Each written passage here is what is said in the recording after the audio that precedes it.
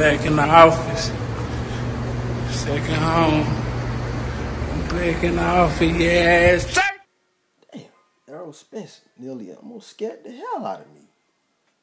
Well, I don't know why you hollering, Errol. You ain't got to be hollering at me, fam. You ain't got to be hollering. What did I do to you for you to be hollering at me like that? Yelling and screaming. But obviously, as you all just saw, Errol the Truth Spence Jr. is back in the gym, fired up. It's called it his second home. Good to see Errol back in the gym, although I still think he needs to sit out a year or two, vacate the titles, sit out, allow his body time to recover. But it's good to see him back in the gym.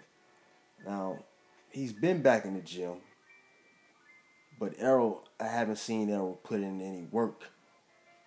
When you see him in the gym, he has his camera and he's walking in the gym. Now, anybody can walk in the gym. I can go in the gym and walk in the gym, but am I putting in any work? Am I absorbing any body shots? Am I absorbing any head shots, shots to the head? Those are the questions that Errol Spence is going to have to answer. Is he going to be able to absorb getting hit upside his head, getting hit upside his body? How is he going to respond and react to getting hit? Those are the questions that I need answered from Errol Spence to really see if he's fully returned back to health.